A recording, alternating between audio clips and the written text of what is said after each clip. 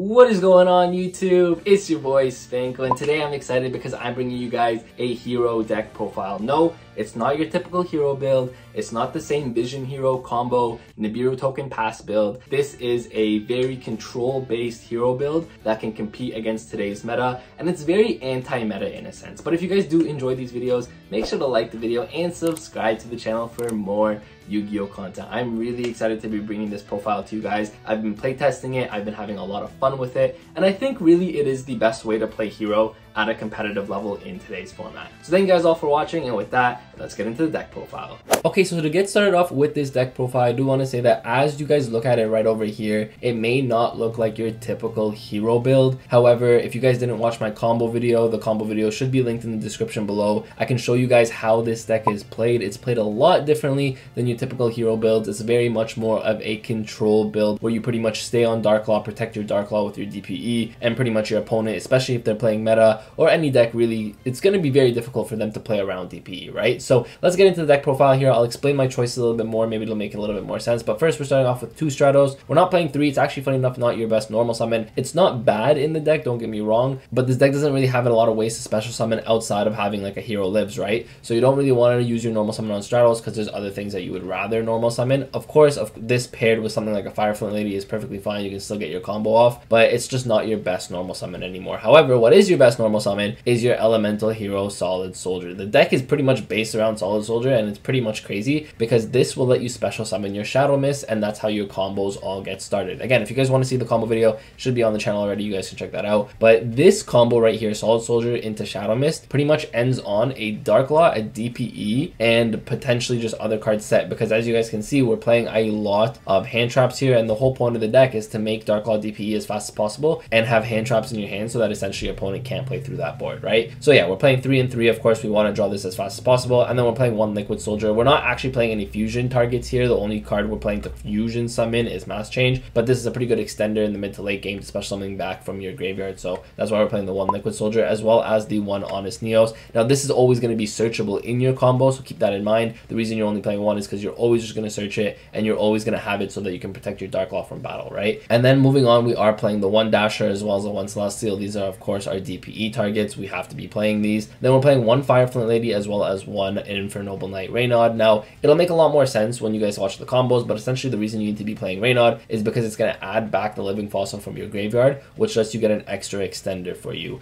And this card essentially can also help you make into something like an Apollo on your first turn, because some boards you can end on an Apollo plus a DP and a Dark Law, which is even stronger, right? So that's why you want to be playing the Reynard. Now I really like the Fire Flint Lady, 1 because she's just an extender if you open her with any other warrior, but 2, on top of that, she has a really cool effect where essentially if she's on the field, you can send it from the field to the graveyard to special summon a level 4 or lower warrior monster from your hand. So the nice thing is, if you need to use your normal summon on, for example, on a Stratos, and then you can't get your Shadow Mist on the board, you can't get your Mass Change live, and you have a Fire Flint Lady in hand, you can summon your Stratos, search a Shadow Mist, go Fire Flint Lady effect to special summon your Shadow Mist. Now you're going to get that off, and you're going to get the full combo going. So that's really it for the combo pieces, the hero cards, the warrior cards. That's really it. And then for the hand traps, we are maxing out on 3 Ash as well as 3 Ghost Spell. We're playing 2 Veiler as well as 1 Droll and triple Imperm. So let me give you guys just a quick breakdown why we're playing this hand trap lineup. Now Despia is in the format and very, very relevant, and the best 2 hand traps against Despia are Ash and your Ghost Spell, right? So that's why you definitely want to be maxing out on these 2. I wanted to show you guys here in the side deck that you guys could play Ogre as well, because for all we know, Brave is still going to be very relevant, and Ghost Ogre is really good into Brave, so you guys can play Ghost Ogre here instead of the Veilers. You can play Nib. I don't think Nib is going to be as great anymore because Despia can play around it, but the point is you guys can play really any hand traps you want to, and yeah, we're just maxing out, I think, on the best ones over here. Veiler is really good into the Despia matchup as well. Arguably, you can switch this out for the Ogres. You could also switch Droll and Lockbird in for like an Ogre or something like that. We're only playing the 1 because, again, this deck is very susceptible to hand traps at the end of the day, and you always want your combo to go off. So for that reason, we are playing the crossouts, which I'm going to get into. Sorry, I don't want to keep skipping around, but I just want to explain why we're playing the hand traps the way we are. The 2 Veiler, the 1 Droll are specifically just for the crossouts, so we don't lose something like that, right? So of course, 3 Imperm as well is really, really good. Then for the spell cards, this deck is like really hyper consistent. You have 3 E Emergency Call, 2 Hero Lives, we got 3 Mask Change, 1 Reinforcements of the Army, double Fusion Destiny. So like you guys can see that even if you draw your Fusion Destiny, it's actually really powerful because then you don't have to go into Verte and then get that hit by a hand trap. You can actually just go into your DPE. But you guys can see here, E emergency call searches anything. It's also not once per turn, by the way. So you searches all your heroes here, your Stratos, your Solid Soldier, your Shadow Mist are all elemental hero names. You have your hero lives, where if you open just a normal summon and you don't open your Shadow Mist or something like that, you can hero lives it out. You have your mass changes, of course, which you're always going to want to search with your Shadow Mist, but if you open it, then you can actually use Shadow Mist as second effect to get an extra search instead of using the special summon effect. Then you have the Rhoda, of course, which will search you pretty much anything in your deck. Fusion Destiny, and then Living Fossil is really good because it's part of your combo. And then, like I said earlier, 1 Call by the Grave and 2 Cross Out Designator. This is just so you don't lose to hand traps. And again, you guys might be looking at this and being like, okay, well, Ghost Ogre is a little bit better this format, or this is a little bit better this format, or my locals likes to play these hand traps, or, you know, so keep that in mind when you guys are building this deck. This is how I think the deck should be built in terms of a framework. But however, each single card, and especially in terms of the hand traps, I think this shouldn't change, but specifically the hand traps, you guys can adjust those based off of your needs or where the format evolves. So if you guys are watching this video in like 3 to 4 months after I posted it and the format is different, just switch the hand traps to whatever are relevant for that format. I just want to keep that in mind. That's what, when you guys watch these deck profile, I want you guys to keep in mind that, you know, hand traps can always be swapped in and out depending on the format. So yeah, so that's it for the main deck. It's 41 cards in the main deck. I wanted to make it 42 and 43. Actually, I was playing double Malicious for a while because Fusion Destiny sending Malicious is really good. It's an extra extender for you. But the reason I chose not to do that is because, one, it made the deck a little bit more bricky, funny enough. You would think that you want to play more than 40 because you don't want to draw into your Destiny heroes, which is true, but as soon as you play more than like 41, 42 cards, then you're also not drawing your Solid Soldier or your Elemental Hero Shadow Mist either, and then it becomes just a weird, you know, inconsistent deck. With this build, it's very consistent. You know, you draw your Destiny heroes, sucks. It's not the worst in the world, but, you know, you don't want to draw it at the end of the day. But again, they're not the worst thing in the world to do if you draw them. So that's why I think 41 cards is perfect for this deck. And again, super hyper consistent with the 3 E-calls and the Rhoda and all that stuff, right? So then moving on to the extra deck here, we're playing 1 Diane. We're just playing one of every, like, pretty much attribute for your deck. So you're playing 1 Diane, playing Anki, you're playing Acid, of course, for the 1 Liquid Soldier that comes up. You're playing DPE, of course. You're playing double Darklaw. Now, Darklaw is obviously the go-to card in this deck. It's pretty much the reason why this deck is a very anti-meta deck because, again, I don't know if I explained it at the beginning of the video, but just to explain it a little bit more now, essentially this deck is a very control-based deck, right? And if you think about any meta deck in today's format, and even if you think about all the rogue decks in today's format, but if you think about the meta decks, right, this card pretty much ruins most of the meta decks. Now, maybe Flunderies can play around this,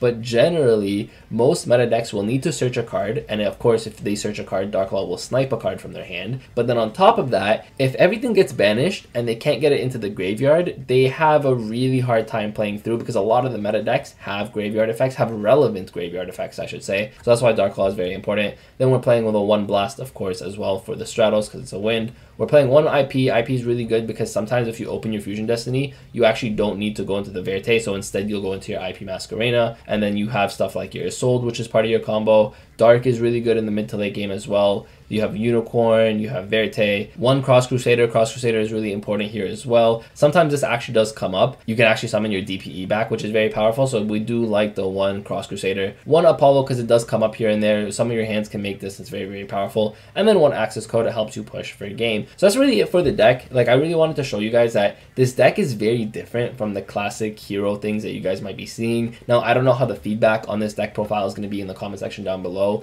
I know there's going to be a lot of people, especially hero players, that are going to be like, no, you have to play the Vision Hero package, you have to play the combo package. Like, Hero's best combo is Nibiru Token Pass, because every single hero player wants to go hard, go ham, and lose to a single hand trap, lose to a single Nibiru. You don't want that. You want to be competitive, and I really wanted to make this deck as competitive as possible for today's format. Not just like, hey, let's do a cookie cutter hero deck and hope I win. That's not how the game is played, and I hate to say it, and it's just the reality of it. I'm sorry if you guys are a hero player and you guys are hearing this, but if you guys think that going the Vision Hero package and going the Mallies and the special summoning and all that, you don't put up a negate. The deck does not put up any negates, right? What are you doing? You're going to lose to a single hand trap, you're going to lose to a single Nibiru. It's not worth it. Just play something simplistic like this. You can still end on a really, really powerful board, and this can actually compete and stay on par with the meta. Now, I'm not saying that this is going to be the best deck. I'm not trying to tell you guys that, oh, this build of hero hero is going to change the game and every single person who's playing this build is going to go top of YCS. Of course, that's not true,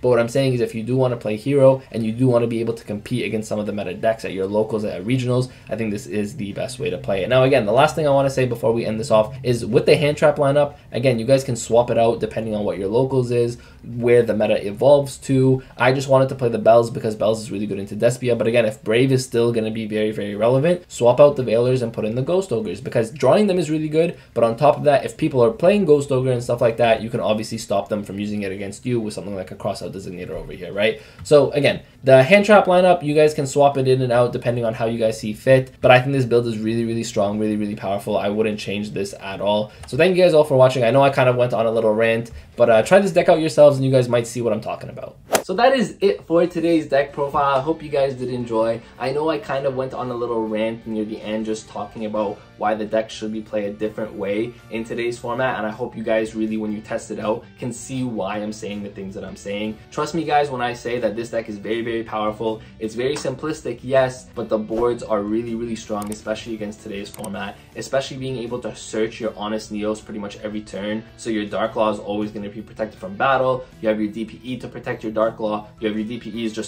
just to stop anything your opponent's doing. DPE is such a powerful card, right? And this deck is very, very consistent as well, which is why I think you guys should try it out. Now, thank you guys all for watching. I appreciate every single one of you. Make sure to like and subscribe if you guys haven't already. And with that, Spanko signing out. Peace.